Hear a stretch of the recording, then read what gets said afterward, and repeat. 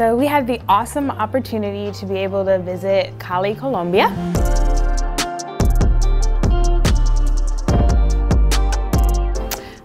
And it was a group of 5 of us because it was kind of like a scouting mission combo. So we arrived in Cali and we had the opportunity to do about 2 services a day. We asked about the needs of the ministry, and the pastor shared with us that a lot of inner healing was needed. Oh my God, Cali, Colombia. I can't even find the words to describe this trip and what has meant for me spiritually. The pastors were amazing. Their hospitality was out of this world. Just how open the people were. This being our first trip there, they were very open and careful of us and just very open-hearted. The 5 of us, our comfort zones were presented to us.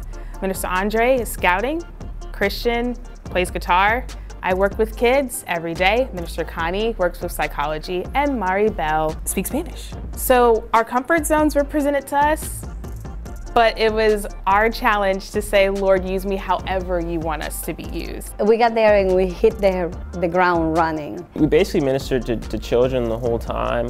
There were some instances where we did some adults, but it was mainly focused on the kids, and a lot of them didn't look like what they went through. They were just so curious and so happy. One of the kids there, his name was Emmanuel, and he was like, "You're my best friend." And they're exposed to a lot more than I think I've been exposed to, but they were still smiling, and they're still kids, you know, but it's kind of hard to see, you know, them being so tough. There was a little girl that she got up in line to share what was on her paper, and I looked at her little face and she looked a little nervous. So she ran back to me, next to me out of line, and I said, you don't want to share anymore? I said, do you want to share with me? She said.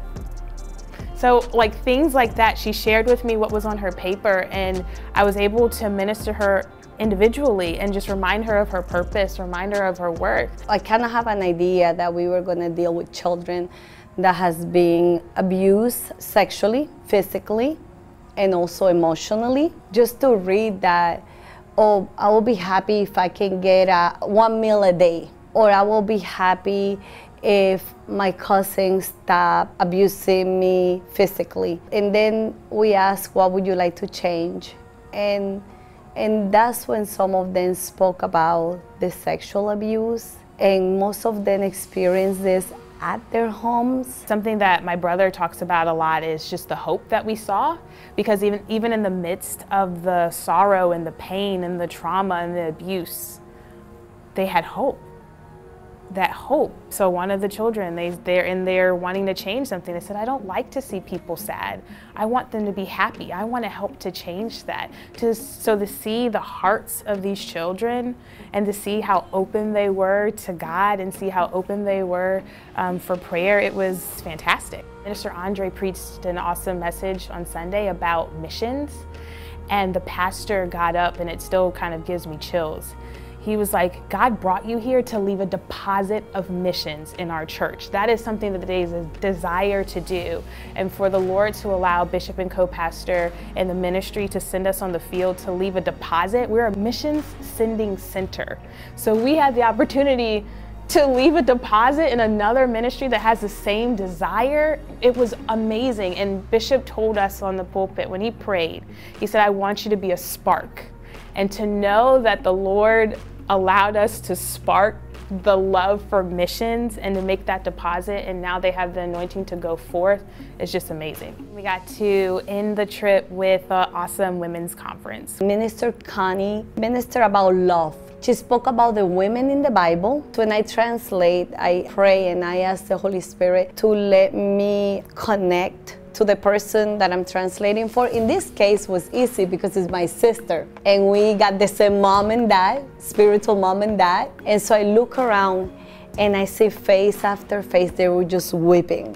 We had over 40 people give their life to him, to open to receive it.